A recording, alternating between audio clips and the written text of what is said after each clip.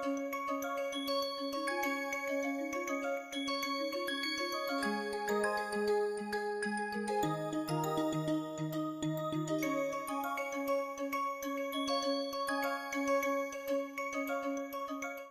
we ended our previous lecture by defining what is called a polyhedron. So, I will just revise that for you quickly. So, a polyhedron P is a polyhedron is if it is the intersection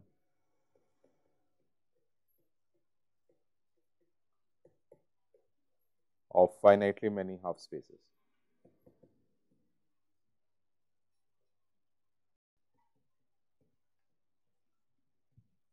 All right.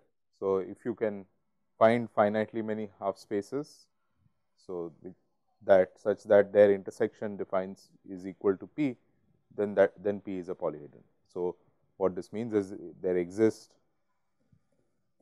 some say m of these m of m vectors a1 till am in Rn. Let us assume B is a subset of Rn.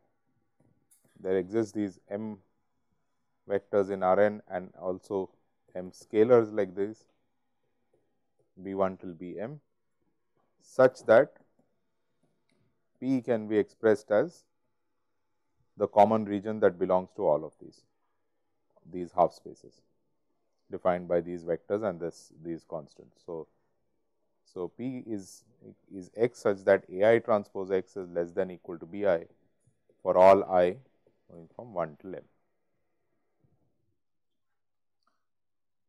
This as I said, we can consolidate these A's by writing them in this way. You write say for A1 transpose as the first row of a matrix, A2 transpose as the second row, and so on, all the way down till AM transpose.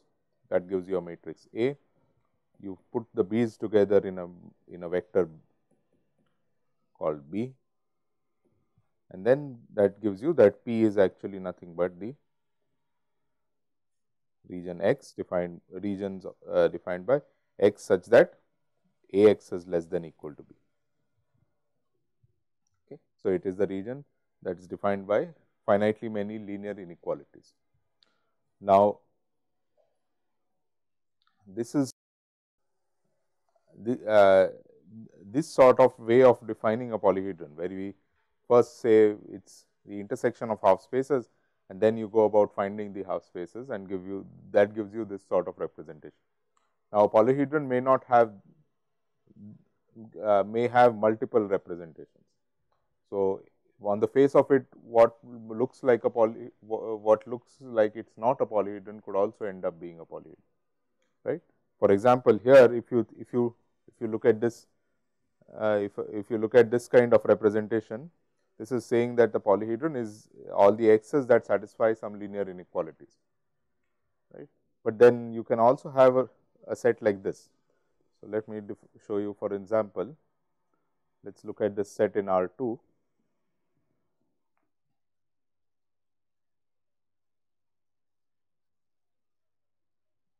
So, this is plus 1, this is minus 1, 0, minus 1, plus 1, and I am looking at this region.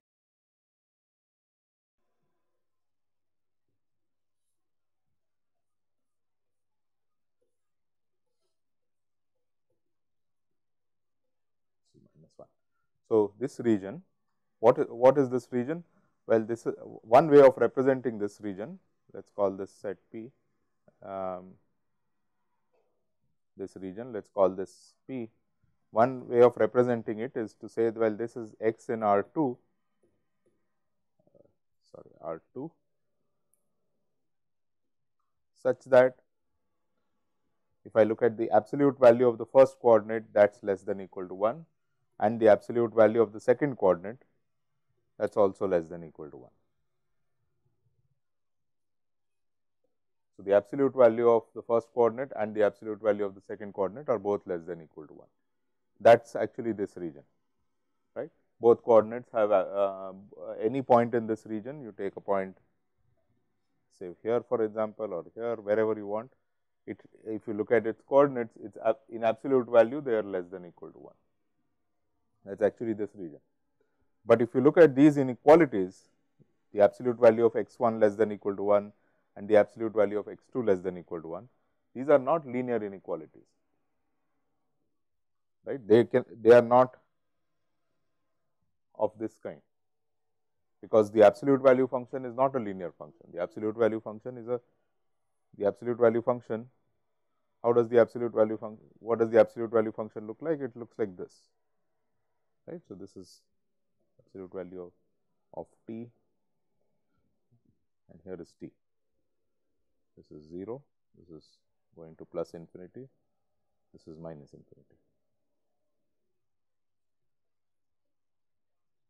right. So, the absolute value function is not a linear function. So, if you look at these inequalities, I have written P as an as the common region of two nonlinear inequalities, right. So, but that does not mean P is not a polyhedron. Okay. The point is P is still the intersection of finitely many half spaces. And what are those half spaces? Those half spaces can be seen here itself. So, you can take this as one of the half spaces. You can take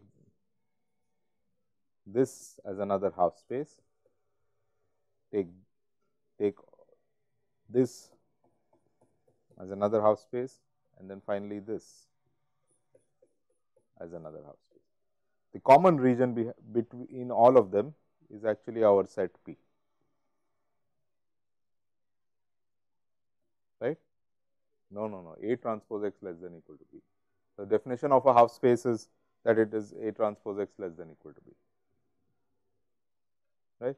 So, what we have is that this P is, if you look at it in one way, it is defined using as the common region as a common region of nonlinear inequalities, whereas if you look at it in another way, it is actually the intersection of finitely many half spaces. This is so because it is an intersection of finitely many half spaces, it is a polyhedron. Okay, so the point is this here is our definition of a polyhedron, and from here all we can say is that there exists some way of representing it as an intersection of finitely many half spaces. Okay, that means there exists A1, A2 up till AM and B1, B2 up till BM such that their intersection gives you P. Okay. Now, they may not be the one that you have chosen at the moment. Here you have chosen some inequalities, they are nonlinear inequalities. That does not mean there are no linear inequalities that will describe the same region, right. So, in particular you can observe here that P is also the intersection of these inequalities, right. So, the absolute value of x 1 is less than equal to 1 if and only if x 1 is less than equal to 1 and also greater than equal to less than equal to 1 and greater than equal to minus 1, and likewise for x 2 also. So, these are actually the half spaces that I have just highlighted here. So, this here is one of your inequalities, this is another inequality, this is another inequality, and this is another inequality. So, there are a total of 4 of them. You can put them together in a systematic form: x in R2, x 1 less than equal to 1, x 2 less than equal to 1, x 1 minus x 1 less than equal to 1, and minus x 2 less than equal to 1. Right. So, those define our 4 half spaces. Is this clear? Okay. So, a polyhedron is the intersection of finitely many half spaces.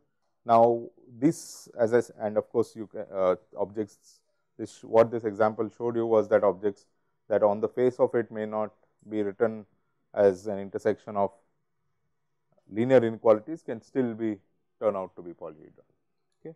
Now, another thing to point out here is the importance of finite. Okay. If I don't allow, if I allow for infinitely many half spaces, then many sets end up being polyhedron, which are not really what we want them to be. Okay. So, for example, just take the circle. Here's circle with this the region inside. I take a tangent here. I can, this circle is actually the intersection of all of these regions, right? This region defined by this tangent, this region defined by this tangent, etc. This region defined by this tangent, etc., etc. I draw a tangent at every point. I will get infinitely many such tangents, infinitely many such half spaces. Their common region is actually the circle. The circle is not a polyhedron, okay, because it is not an intersection of, it cannot be written as the intersection of finitely many half spaces. Okay. So, now this is one kind of issue related to representation, where you a polyhedron that you can have a set which is represented by nonlinear inequalities and can still be a polyhedron.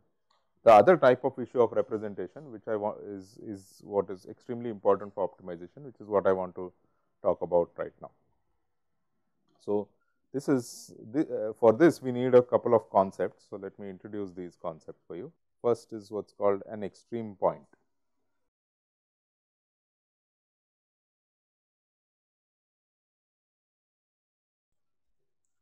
So, consider some convex set.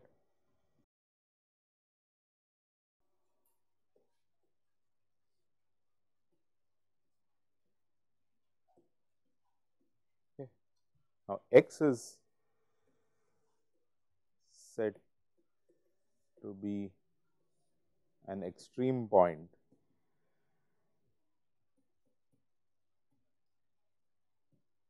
of S if the following is true.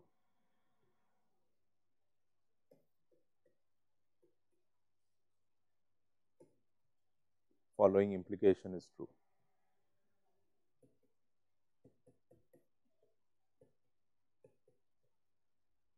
That means the implication is that X can be written as a linear combination of a convex combination, to be precise. So, of two other points in S. So, X is equal to lambda x 1 plus 1 minus lambda x 2, where lambda is strictly greater than 0 and x 1 not equal to S 2 belong to S. Okay. So, if X can be written in this way, then it should imply, okay, sorry, if X, let me remove this, X can be written as in this way, where x 1, x 2 belong to S, then this should imply that x 1 equals x 2. So, if X can be written as the convex combination of 2 points using a strictly positive weight for each of them. So, X can be written as some lambda, which is x 1 plus 1 minus lambda x 2, where lambda is strictly positive. Okay. Then it has to be that x 1 equals x 2, and when x 1 is equal to x 2, they are actually both equal to x itself. Right. So, an extreme point is a point that cannot be written as a strict convex combination of two distinct points in the set. Okay. So, an extreme point is one for which this implication holds. So, whenever you try to write it as a convex combination like this of two different points, you it has to be that those 2 points are actually the same and it is equal to equal to the point itself. As a convex, as a strict convex combination of 2 points, then the 2 points have to actually coincide. Okay. So, what does an extreme point look like? Let us take for example, just I was just drawing a circle, takes the circle is a convex set. What are the extreme points of this set? Every point on the boundary is an extreme point, right? Because the circle does not have, if you take any point on this on the boundary, if you try to, if you were able to write it as a convex combination of 2 other points, then the circle would end up having a flat surface. So, this sort of point cannot be written as a convex combination of 2 other points in the set. Every point in the interior can of course be written as a convex combination of 2 other points. Just always, there are always 2 other points around it, whose midpoint will be this point. So, every point on the boundary of the circle is actually an extreme point of the circle.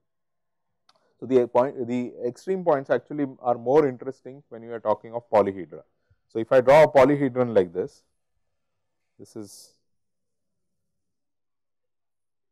an intersection of half spaces. Okay. So, the half spaces being this half space, this half space, this half space, this half space, and likewise this half space. So, now tell me what are the extreme points of this polyhedron? Once again, a point here in the interior cannot be an extreme point. Oh yes, of course, sorry, I said convex combination, but did not make that clear. Yeah, yes, lambda strictly between 0 and 1. Yes, yes. So, we will come back to the polyhedron here. So, this sort of point is not an extreme point. What about what are the other points which cannot be extreme points? Yeah. So, if I take some point here in the middle of an edge here, this sort of point is also not an extreme point, because I can write it as a convex combination of 2 other points like this. So, eventually if you think about it, what remain as extreme points are actually only these points, this one, this one, this one, this one, and this one. Right? These are the extreme points of this polyhedron. Let me draw for you another kind of polyhedron. So, this is an unbounded polyhedron.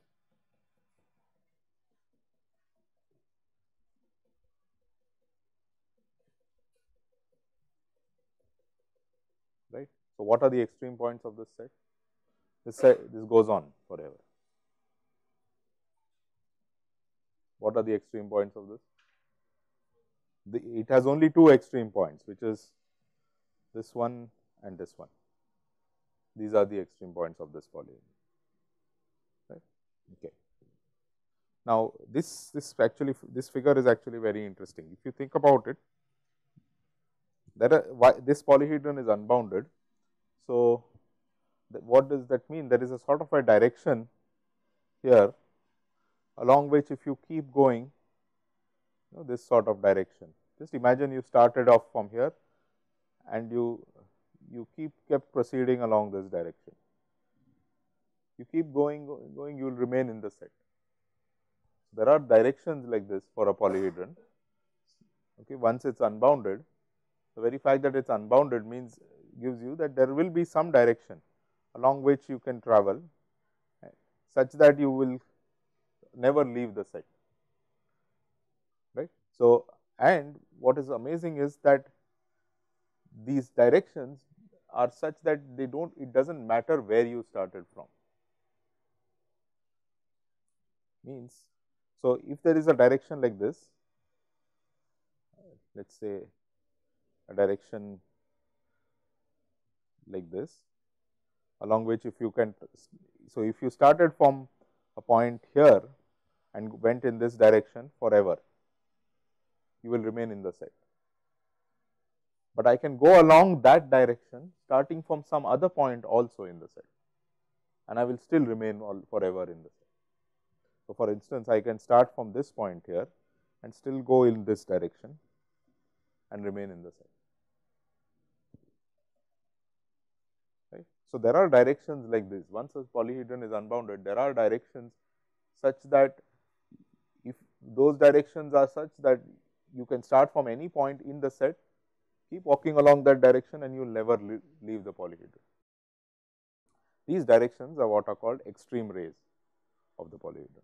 Sorry, these directions are what are called rays of a polyhedron. Sorry, not extreme rays, they are called rays of a polyhedron, or also called recession directions. So, a ray. Okay. So, this actually this particular thing that I just mentioned, this does not really require the set to be a polyhedron. So long as it is a convex set, you start, if there is a direction along which you can keep going starting from some point, you can go along that direction starting from any other point, and you will still remain in the set. This is the shape of, this is the nature of the shape of convexity. Okay. So, a ray is defined like this.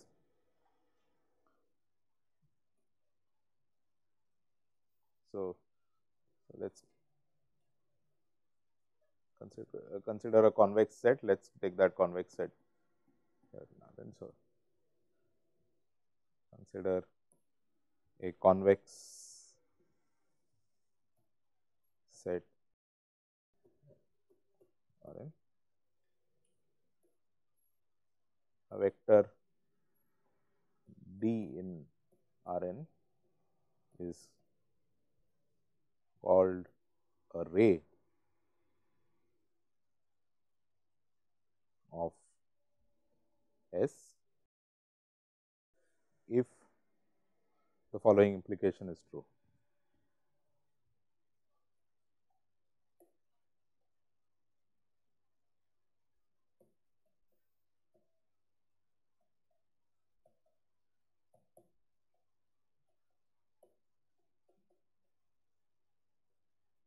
So, X belongs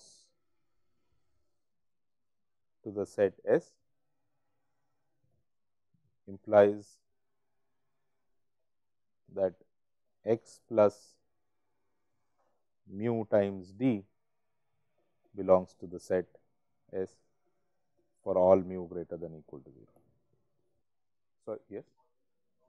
Yeah. So, if it is unbounded, then if it is bounded, then the only such vector will be d equal to 0.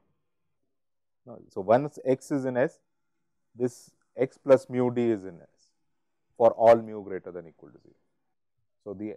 So, X plus mu d is, so the way you should look at this is that here is your point X, here is the direction d, X plus mu d as mu great is, since as you go from for mu greater than larger and larger mu, you keep going along this dotted line that I just drew,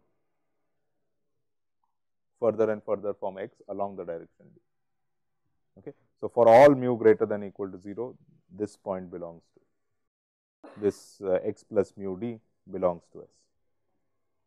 Okay. So, this such a vector is what is called a ray. Yeah. So, another name for it is called d is also called a recession direction.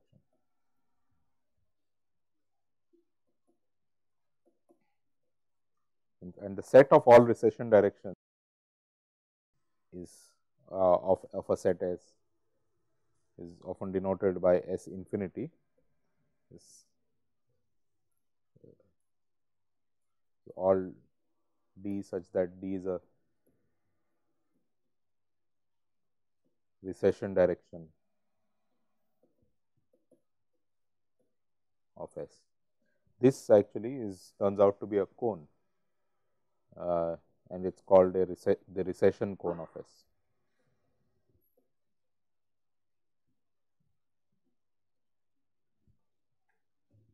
It is very easy to check that this is going to be a cone, and it's called the recession cone of S.